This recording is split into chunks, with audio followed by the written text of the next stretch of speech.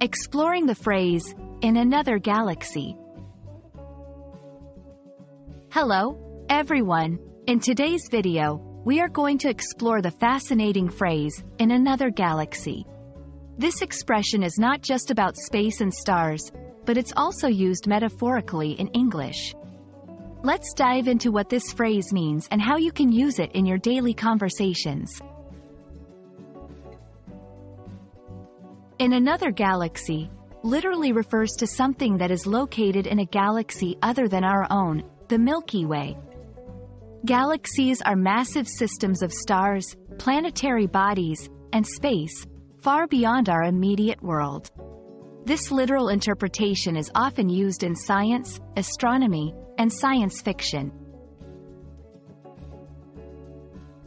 In everyday English, "in another galaxy" is used metaphorically to describe something that is extremely different, far removed, or vastly superior in comparison to something else. It's like saying something is worlds apart or in a completely different league.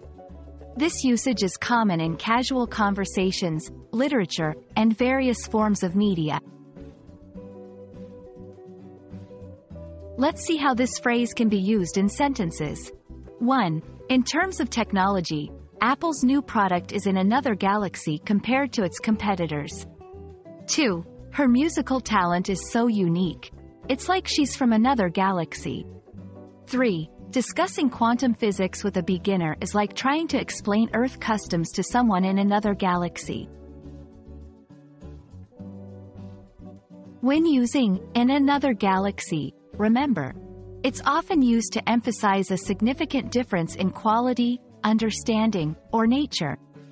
The phrase adds a creative and dramatic flair to your language. It's best used in informal or creative contexts, rather than formal or academic writing. I hope this video helped you understand the phrase, "in another galaxy." It's a fun and imaginative way to express vast differences or superiority.